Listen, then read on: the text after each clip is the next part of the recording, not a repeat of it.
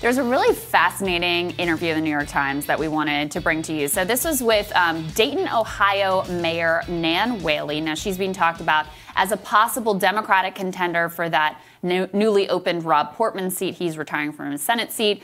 Republicans, it looks like Jim Jordan may jump in, maybe J.D. Vance. There's a bunch of Republican congressmen. That primary is going to be super hot. On the Democratic side, there's been some, maybe Tim Ryan, maybe this mayor, maybe the lady who was sort of like in charge of the COVID response in the state.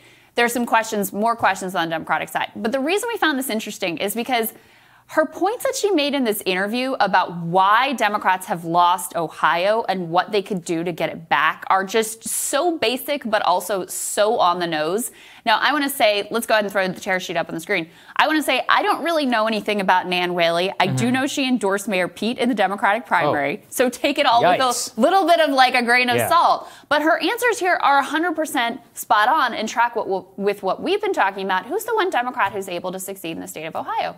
Sherrod Brown. It's not complicated. He's super focused on labor, on wages, on unions, on jobs, like the things that really impact people's day-to-day lives. And that's exactly what she talks about in this piece. I think you have one of the quotes here that really sums up her perspective. Absolutely. There was a great question that the Times journalist asked. Do you think Obama's success in Ohio gave people an unrealistic sense of how purple it is? Or do you think Trump's strength here has given people an unrealistic sense of how red it is? She answers, I think what people forget about Ohio is it's an economic populist state. And its economic populism is why Sherrod does so well here.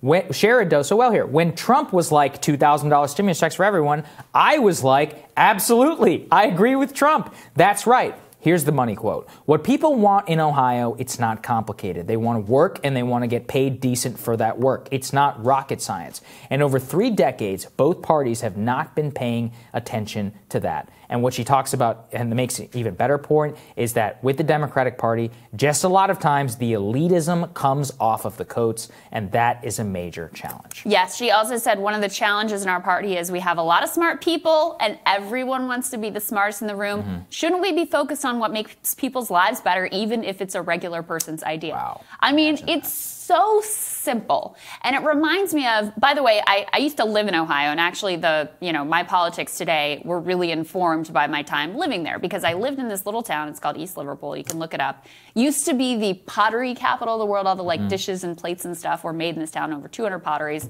That basically all went overseas, more or less, in sort of like the 50s and 60s to China. There's still a few holdouts there.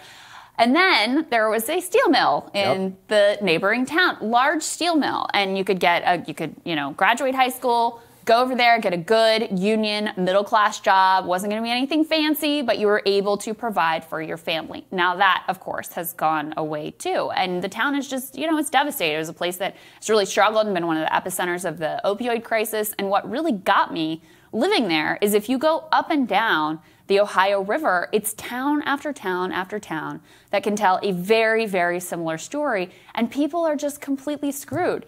That's also a part of Ohio that used to be a strongly Democratic area. And then when I was living there, it went hard right, like Tea Party right, and has been part of this massive shift to the Republican Party.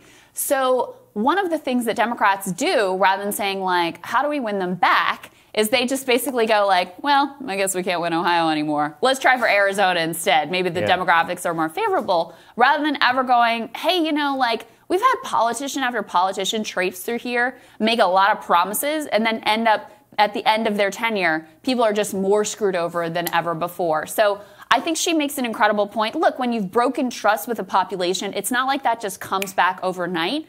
But if you actually want to not only win places like Ohio, but actually do things that are going to better people's lives, she gives some pretty solid advice here. Yeah, and there's so many good quotes here. They're like, what do you think people in Ohio need to see from Biden in the next year? She's just like, they need a rescue package. They need to see something that's different, and it's moving quickly. They need to see they don't have to worry every month or whether or not they're going to get bailed out at the last minute on unemployment and eviction, even though it's no fault of their own that a pandemic happened, and that they happen to work frontline jobs that people can't go to now because the pandemic is raging, and that we've got their back. Here's the other question. Do you think people care about it being bipartisan? No. They want it fast. Nobody cares what happens in D.C. and who voted what. They just want it done, and we should provide that. They don't care about the filibuster. Yeah, they don't care about how bipartisan it was. They don't care if you have to vote to overrule the Congressional Budget Office in the Senate parliamentary. No.